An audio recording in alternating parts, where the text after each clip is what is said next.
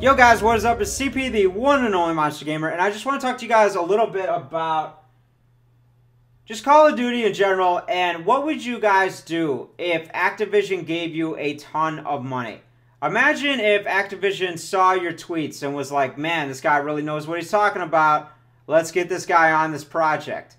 And they gave you unlimited amounts of money. You could work with any company you wanted to. So let's say you're like, ah, screw Infinity Ward, Treyarch sucks. Let's go with Bethesda, right? I mean, how cool would that be? That'd be kind of cool. Bethesda made Call of Duty game. I mean, I don't know. It could happen. Why not? It's your own damn game.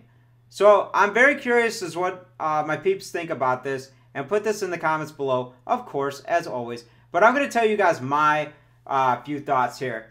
And let me... Sorry, I had to take my protein shake, which is disgusting. I wouldn't... Actually, I don't drink those, to be honest with you. Anybody out there who lifts, do not drink protein shakes. They're not good for you. Even Arnold Schwarzenegger said that a long time ago. They're just junk.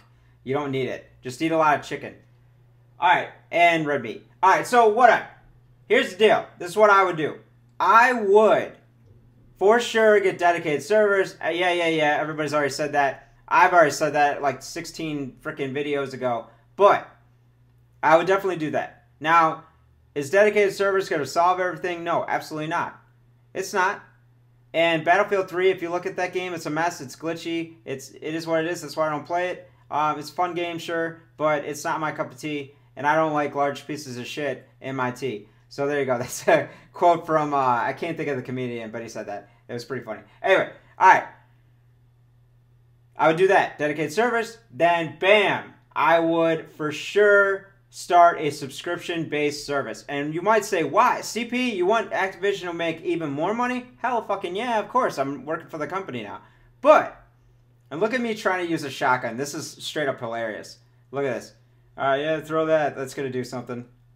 I get that guy. I get a little excited. I get a little cocky. And I'm like, hey, I'll run out in the open where a guy's behind a box. That's a really good idea. Great idea. And I'll check my score while I'm at it. Let's see what I'm at. Let's see what I'm at. Anyway. Alright. Subscription-based service. Why? Because I want new maps. I want new guns. I want new equipment. I want new everything. Every single month.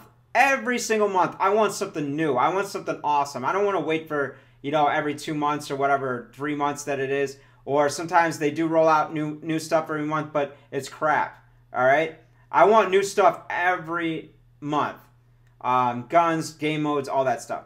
I also would try to bring back, and this is going to sound a little gay, but I would try to bring back a little bit of the fun factor that Modern Warfare 2 had. There was just something about that game. I can't explain it.